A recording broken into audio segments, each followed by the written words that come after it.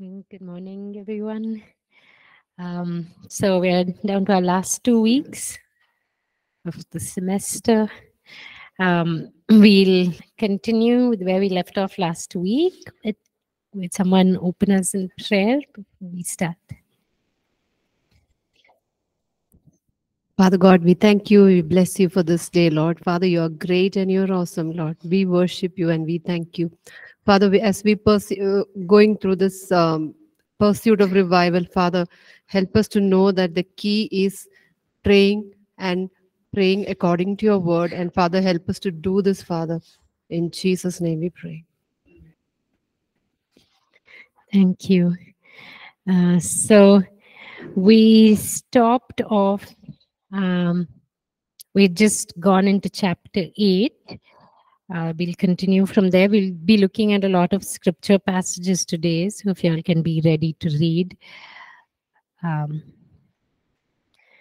we'll do that.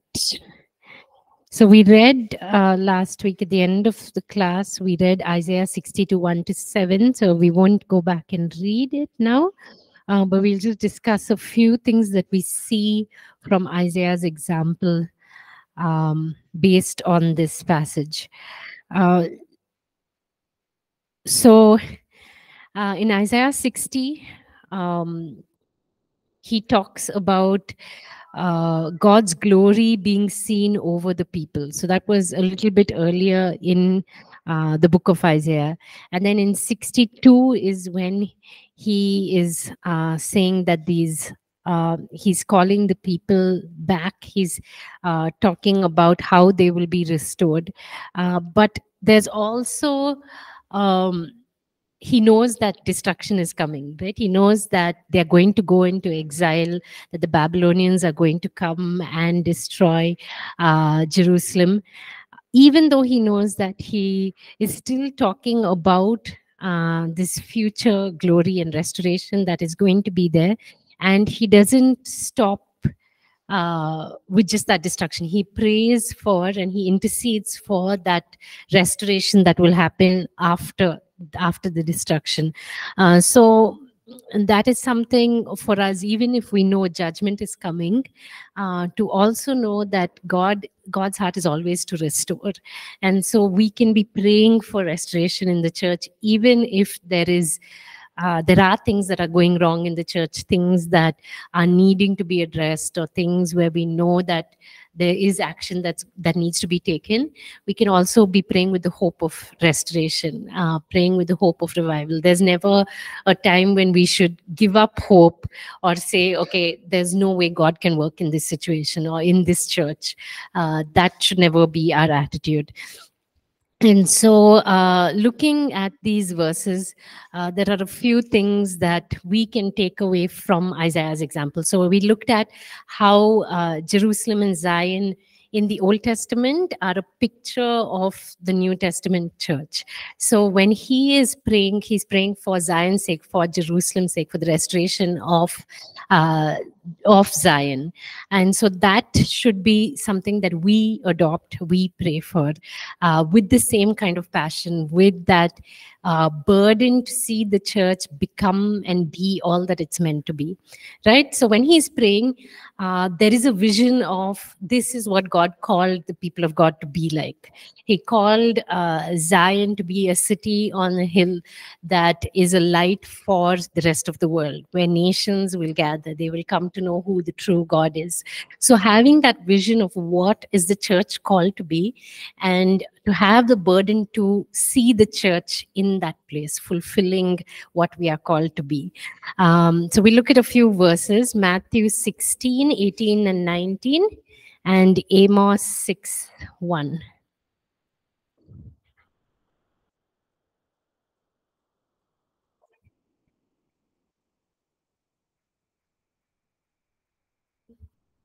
Matthew 16, 18 and 19.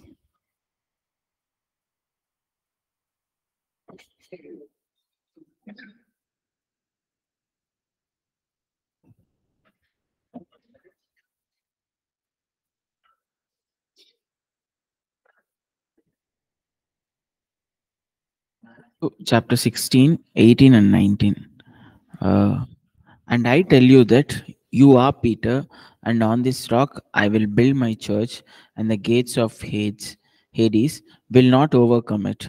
I will give you the keys of the kingdom of heaven. Whatever you bind on earth will be bound in heaven, and whatever you loose on earth will be loosed in heaven. Thank you. And Amos 6:1.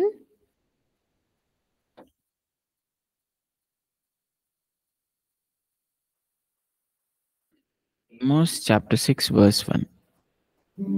Woe to you who are complacent in Zion, and to you who feel secure on Mount Samaria, you notable men of the foremost nation, to whom the people of Israel come. So we see here in Matthew 16:18 verse 19, picture of what the church is called to be, right?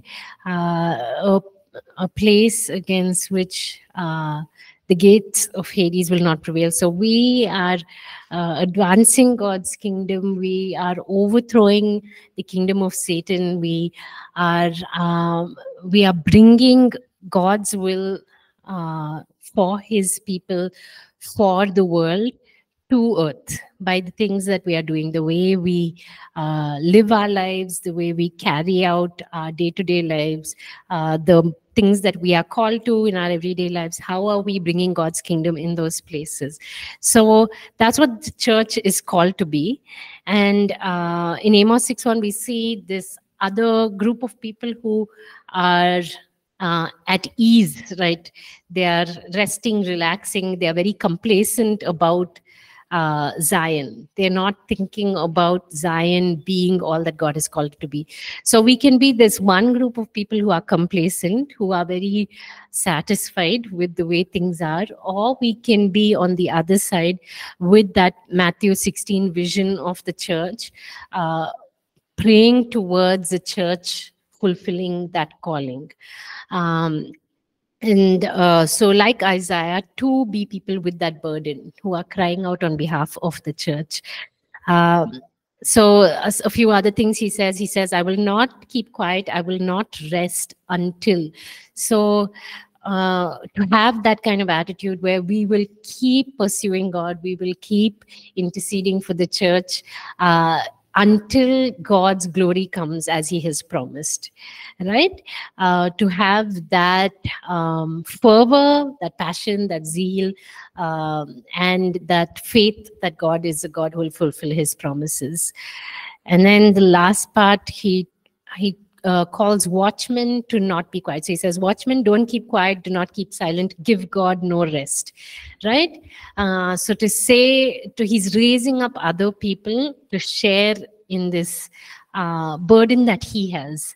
So he has a burden to intercede for Jerusalem, and then he's calling other people who are placed as watchmen, who are placed there to guard the city against attacks, to keep the people safe, to also have this attitude of praying, calling out to God, not resting, and asking God to fulfill what He has promised. So for us to also be people who stir others up. So not only do we pray, not only do we intercede, but we also raise up others who will pray with us, who will have that same kind of passion for the church.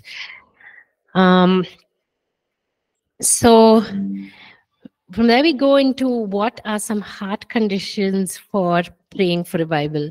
Now, if most of you all have worked on the assignment, you'll have already read through all of this. So we're going to just mostly be reading passages of scripture.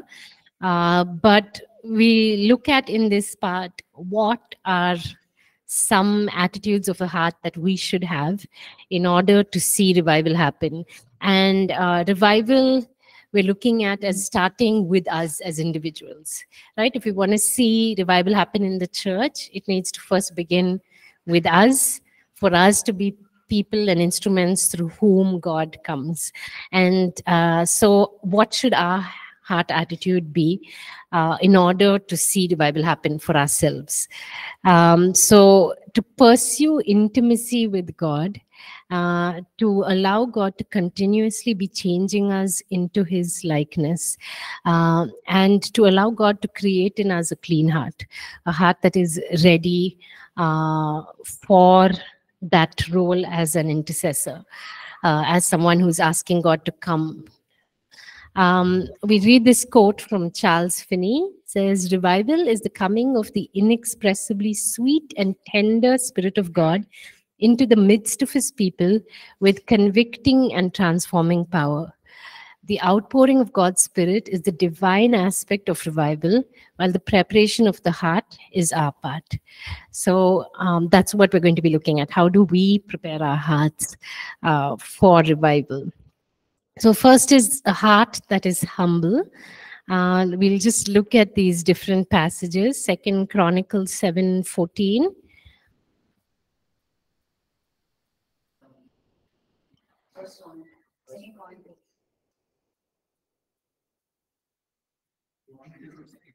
Yes, 7:14.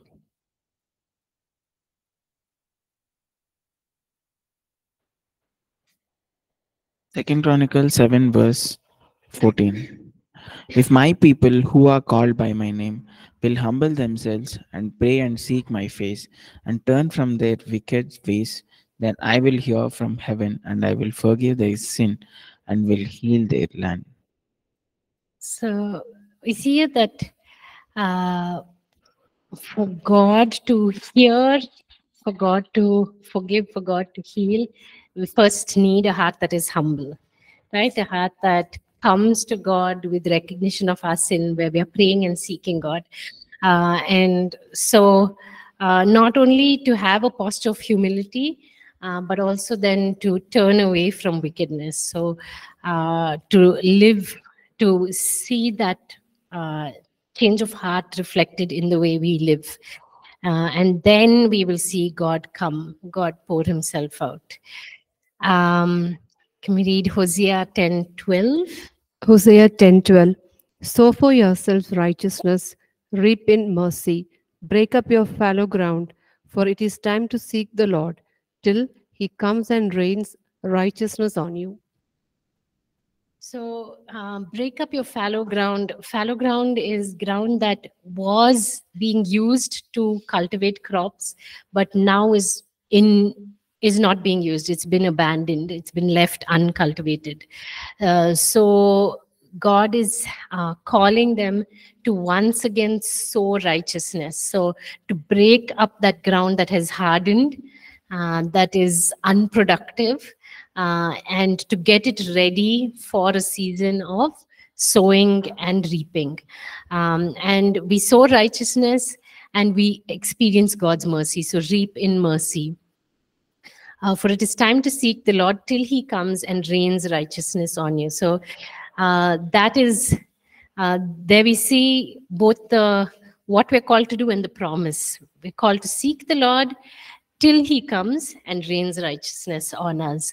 And these are the promises that we can be holding on to as we are praying for God to come, as we are preparing ourselves to be praying these promises, these words that God himself has given us. Hosea 14:1-7.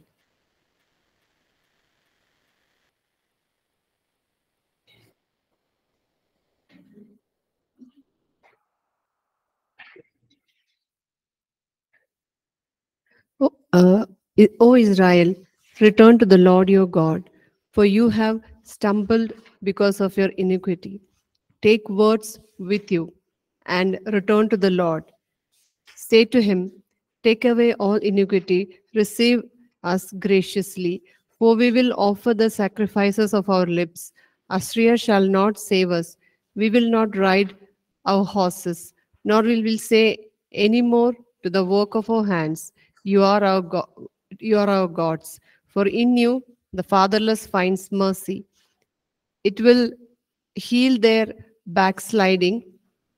I will love them freely, for my anger has turned away from him. I will be like the dew to Israel. He shall grow like the lily, and lengthen his roots like Lebanon. His branches shall spread. His beauty shall be like an olive tree, and his fragrance like Lebanon. Those who dwell under his shadow shall return. They shall be renewed like grains, and grow like a vine. Their scent shall be like the wine of Lebanon. Thank you. So we see in Hosea the verses 1 to 3 of chapter 14, where he's calling Israel to turn back from all things in which they have put their hope. Wherever they have sought help from other people, other things, rather than God, he's saying, put away all those things. And then verses 4 to 7 is a promise from God that he will restore them, that he will bring them back to himself, that he will bless them, revive them, make them fruitful, and release his glory on them. So it's from that place of coming to a place of complete dependence on God that then God blesses, God pours out himself on his people. So we'll just read John 15, 1 to 5.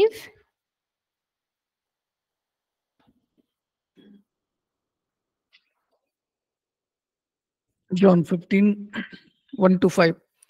I am the true vine, and my Father is the dresser. Every branch in me that does not bear fruit, he takes away, and every branch that bears fruit, he prunes, that it may bear more fruit. You are already clean because of the word which I have spoken to you. Abide in me, and I in you, as the branch cannot bear fruit of itself unless it abides in the vine.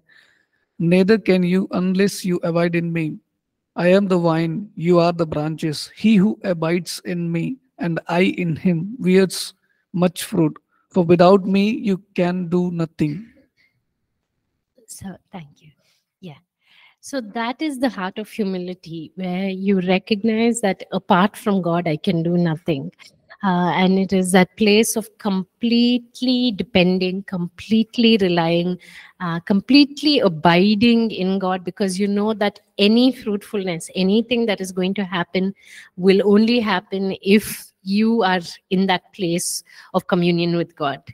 So that is the picture of humility, where you are completely surrendered, completely dependent on God, recognizing him as the source for any fruit that your ministry or you are going to bear.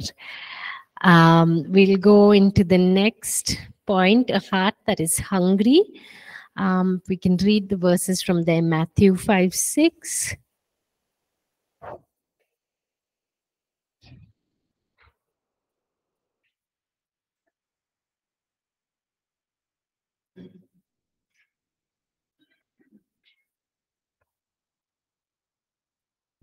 Matthew 5, 6. Blessed are those who hunger and thirst for righteousness, for they shall be filled. So this is God's promise, right? When we come to him with a heart that is hungry, when we come with a heart that's thirsty, then we will be filled. So to have that kind of hunger, that desire for more of God, that recognition that we are empty and we need to be filled, that is a heart that we should be coming to God with. Psalm 63, 1 and 2. Read that.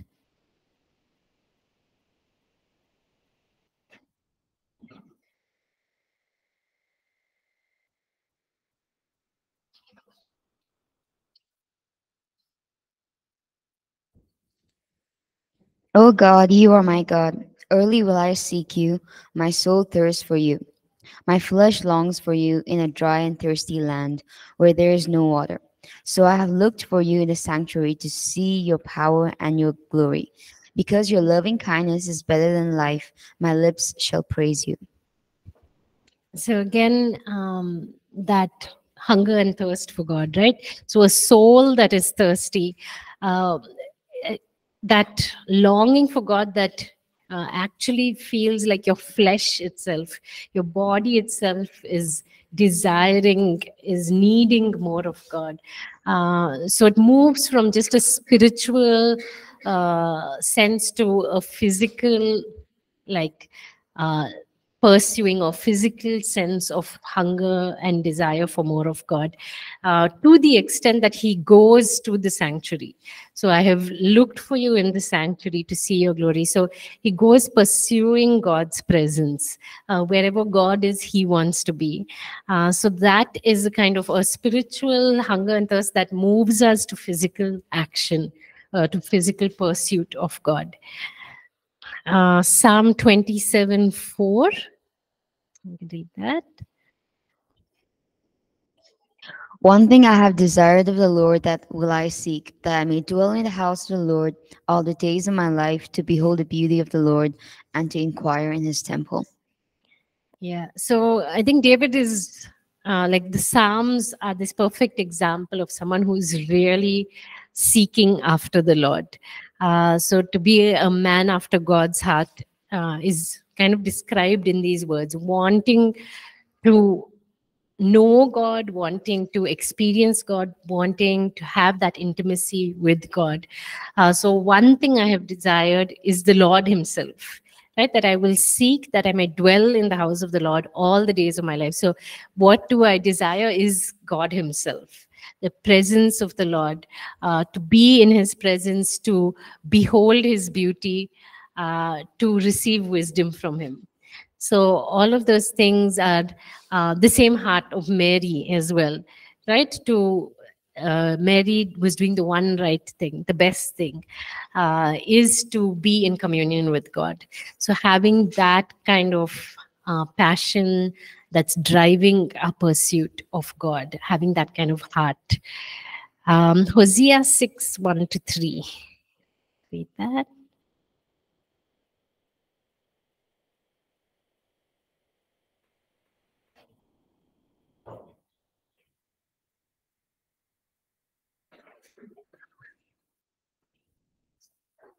Hosea 6:1-3. Come, let us return to the Lord. He has torn us to pieces, but he will heal us. He has injured us, but he will bind up our wounds. After 2 days, he will revive us.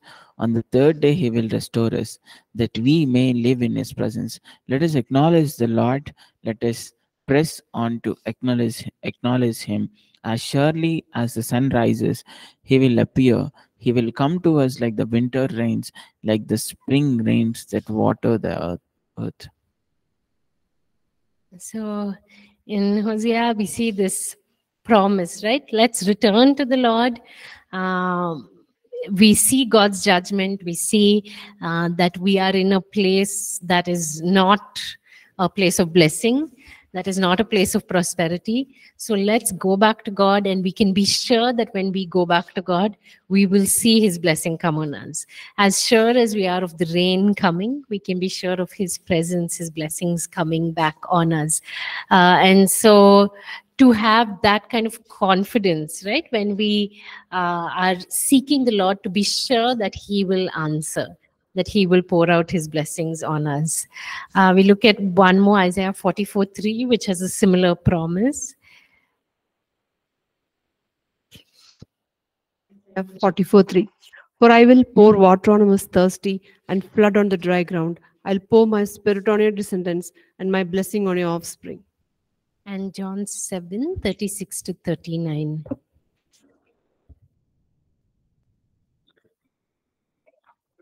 John 7:36-39.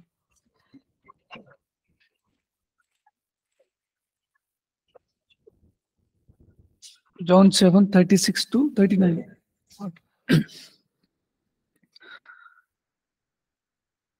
What is this things that he said? You will seek me and not find me, and where I am, you cannot come. On the last day and great day of the feast, Jesus stood and cried out, saying, if anyone thirsts, let him come to me and drink. He who believes in me, as the scripture has said, out of his heart will flow rivers of living water. What this he spoke concerning the Spirit, whom those believing in him would receive, for the Holy Spirit was not yet given, because Jesus was not yet glorified. So we see here the promise of the Holy Spirit to those who come to Jesus, right? So if you are thirsty, come and drink. So having that hunger, thirst, going to Jesus to be satisfied, and then becoming springs through which the Holy Spirit is poured out on others, right? Through which we're meeting the needs of others, ministering to others. So that is the kind of heart we need to have if we want to see revival happen in ourselves. A heart that is passionate and persistent. Someone can read James 5:16-18. Confess your trespasses to one another and pray for one another that you may be healed. The effective, fervent prayer for a righteous man avails much. Elijah was a man with a nature like ours, and he prayed earnestly that it would not rain, and it did not rain on the land for 3 years and 6 months. And he prayed again, and the heaven gave rain, and the earth produced its fruit. And we can look at 1 Kings chapter 18. There are a few different verses from that chapter. Read verse 1. And 41. And then, no, then 16-21.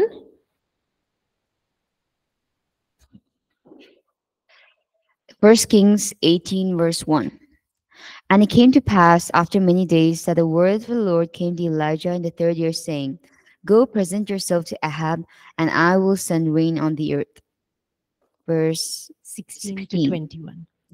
So Obadiah went to meet Ahab and told him, and Ahab went to meet Elijah. Then it happened, when Ahab saw Elijah, that Ahab said to him, Is that you, O trouble of Israel? And he answered, I have not troubled Israel, but you and your father's house have, in that you have forsaken the commandments of the Lord and have followed the Baals. Now therefore send and gather all Israel to me on Mount Carmel, the 450 prophets of Baal and the 400 prophets of Asherah, who eat at Jezreel's table. Verse 39-46. And it came to pass at the time of the offering of the evening sacrifice that Elijah the prophet came near and said, Lord God of Abraham, Isaac, and Israel, let it be known this day that you are God in Israel, and I am your servant, and that I have done all these things at your word. Hear me, O Lord, hear me, that this people may know that you are the Lord God, and that you have turned their hearts back to you again. Then the fire of the Lord fell and consumed the burnt sacrifice, and the wood, and the stones, and the dust, and it licked up the water that was in the trench. Now when all the people saw it, they fell on their faces, and they said, The Lord, He is God. The Lord, He is God. And Elijah said to them, Seize the prophets of Baal. Do not let one of them escape. So they seized them, and Elijah brought them down to the brook of Kishon and executed them there. Till 46. Verse 41. Then Elijah said to Ahab, Go up, eat and drink, for there is a sound of abundance of rain. So Ahab went up to eat and drink, and Elijah went up to the top of Carmel. Then he bowed down to the ground and put his face between his knees, and said to his servant, Go up now, look toward the sea. So he went up and looked and said, There is nothing. And 7 times he said, Go again. Then it came to pass the 7th time that he said, There is a cloud as small as a man's hand rising out of the sea. So he said, Go up, say to Ahab, Prepare your chariot and go down before the rain stops you. Now it happened in the meantime that the sky became black with clouds and wind, and there was a heavy rain. So Ahab rode away and went to Jezreel. Then the hand of the Lord came upon Elijah, and he girded up his loins and ran ahead of Ahab to the entrance of Jezreel. So we see here in James 5, he's talking about this incident in Elijah's life, right? And so he's saying, the effective, fervent prayer of a righteous man avails much. That is a prayer that is passionate, a prayer that will persist, a prayer that will continue to pursue God for God's will to be done. And so he first prayed that there would not be rain, and there was no rain for 3 years and 6 months. And then he prayed again. And this time there was rain. But what happened before he prayed? He had to believe that God was going to do what he said he would do, right? So God tells him, go tell Ahab there will be rain. And then he tells Ahab that. He calls all the prophets there. They have this whole showdown between the prophets of Baal, prophets of Asherah, and Elijah on the other side. All of them praying for God to send fire. Nothing happens with the other prophets. And then Elijah says a small prayer and God sends a fire.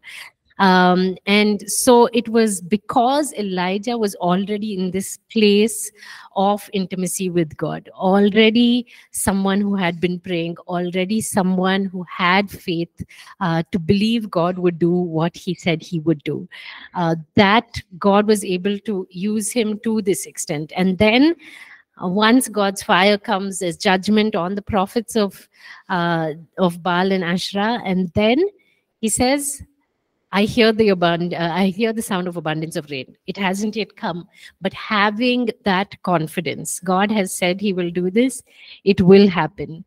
And then he goes to pray, right? He knows God is sending it, God has promised it, but he still goes to pray for that rain to come. So that is the kind of prayer we are called to as people who know that God has promised his spirit will be poured out on those who are thirsty, who calls people to repentance so that he can restore, so that he can pour out his blessings on his people, to be people who take those words in faith and who pray them into being, right? Who pray until it's fulfilled with faith that God will do it. We'll also look at, I think, Luke 18, 1-8, and Genesis 32, 24-30.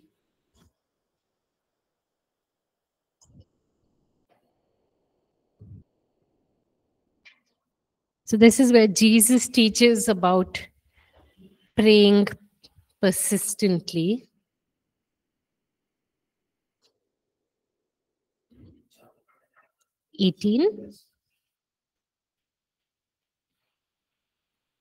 Luke chapter 18, verse 1 to 8. Then Jesus told his disciples a parable to show them that they should always pray and not give up. He said, in a certain town there was a judge who neither feared God nor cared what people thought. And there was a widow in that town who kept coming to him with the plea, grant me justice against my adversary. For some time he refused, but finally he said to himself, even though I don't fear God or care what people think, yet because this widow keeps bothering me, I will see that she gets justice so that she won't eventually come and attack me. And the Lord said, listen to what the unjust judge says, and will not God bring about justice for his chosen ones who carry out to him day and night? Will he keep putting them off? I tell you, he will see that they get justice and quickly. However, when the Son of Man comes, will he find faith on the earth? And then Thank you. Genesis 32, 24-32. Genesis 32, verse 24 to 30. Genesis 32, verse 24 to 32. So Jacob was left alone, and a man wrestled with him till daybreak. When the man saw that he could not overpower him, he touched the socket of Jacob's hip, so that his hip was wrenched as he wrestled with the man. Then the man said, let me go, for it is daybreak. But Jacob replied, I will not let you go unless you bless me. The man asked him, what is your name? Jacob, he answered. Then the man said, "Your name will no longer be Jacob but Israel, because you have struggled with God and with humans and have overcome." Jacob said, "Please tell me your name." But he replied, "Why do you ask my name?" Then he blessed him there. So Jacob called the place Peniel, saying, "It is because I saw God face to face, and yet my life was spared." The sun rose above him as he passed Peniel, and he was limping because of his hip. Therefore, to this day, the Israelites do not eat the tendon attached to the socket of the hip, because of the socket of Jacob's hip was stretched near the tendon.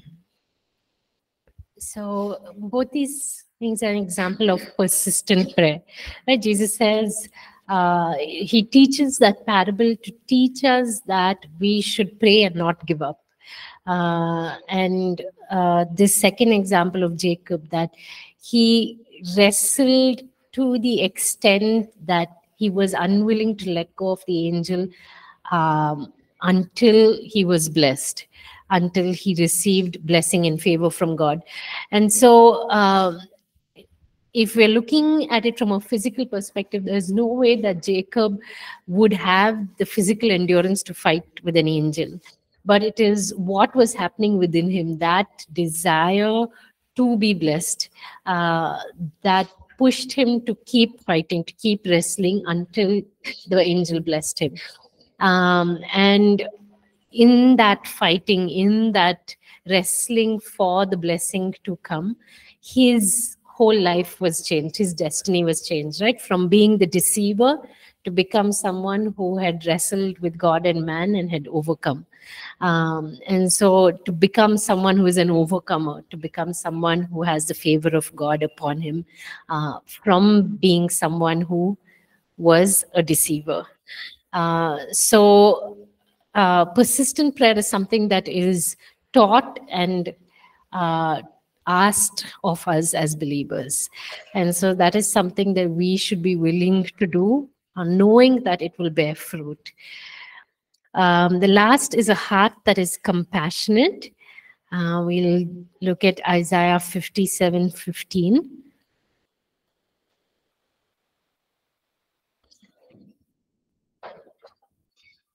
Isaiah 57, verse 15. For thus says the high and lofty one, who inhabits eternity, whose name is holy. I dwell in the high and holy place with him who has a contrite and a humble spirit, to revive the spirit of humble and to revive the heart of the contrite ones.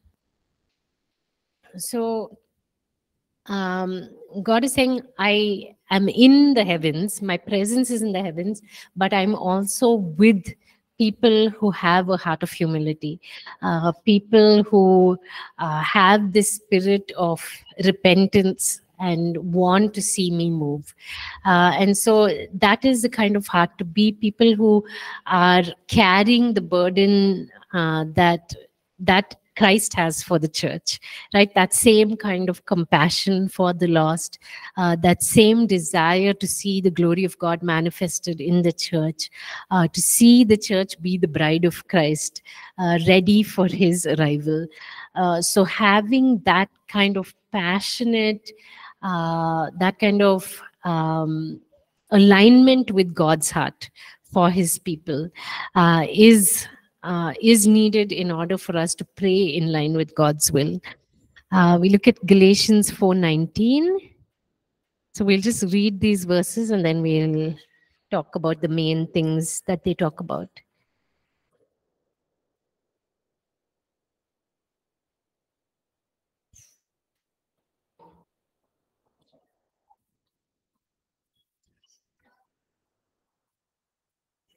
Galatians 4:19.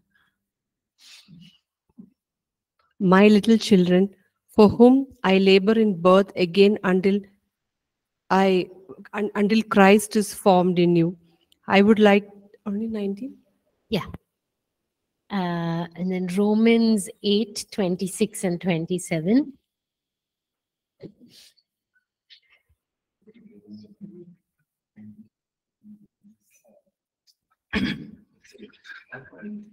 Romans 8:26 and 27. Likewise, the Spirit also helps in our weakness, for we do not know what we should pray for as we ought, but the Spirit Himself makes intercession for us with groanings which cannot be uttered.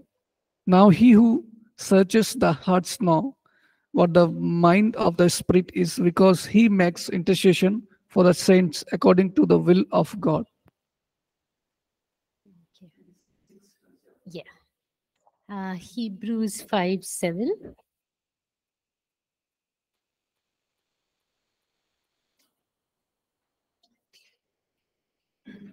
Hebrews 5:7.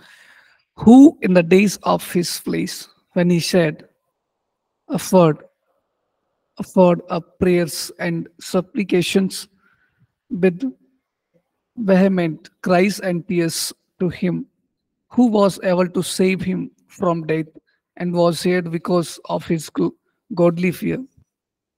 And then that last verse, Psalm 126, 5 and 6.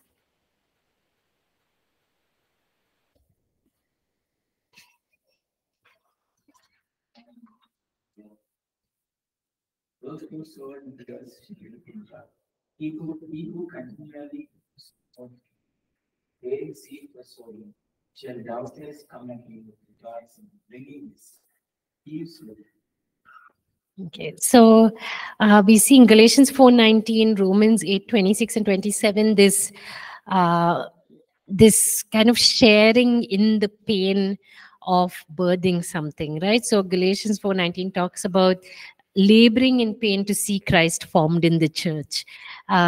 So going through that same pain of a mother who's going to give birth, sharing in that anguish for the sake of what is going to come, to see Christ being glorified in the church, Christ being fully worshipped, being fully seen, evidenced in the way the church lives, the church carries out everything that they're doing. And then Romans 8:26 and 27 talks about the groaning, right? It talks about the groaning of all creation until the children of God are revealed. So we share in that groaning, in that we feel the pain that is in the world.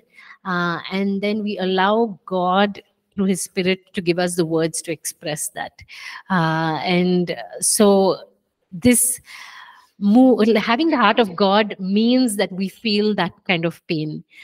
We feel that burden for the world, for the church, and we cry out with that same pain, that heart of God for the church, for the world, to see God. And then we see Christ's example talked about in Hebrews 5:7, that He prayed with vehement cries, with tears, to His Father. Right? So we follow that example. And then Psalm 126 as a promise that when we sow in tears, we will reap in joy. That doubtless we will come back rejoicing, bringing the harvest with us. So to look forward to that promise of the eternal harvest that will be ours. We are sowing this time, we are sowing tears, we are sowing our own lives, our own hearts in this temporary world for an eternal harvest. And so that rejoicing will be much, much greater when we see the lives that are touched through what we have sown in this time on earth. So we'll close with that. We'll continue from here tomorrow. Anything that you all want to share, because you all have looked at this chapter for your assignments? Anything that you all want to share from what we discussed today, that you all thought about as you all were doing your assignments?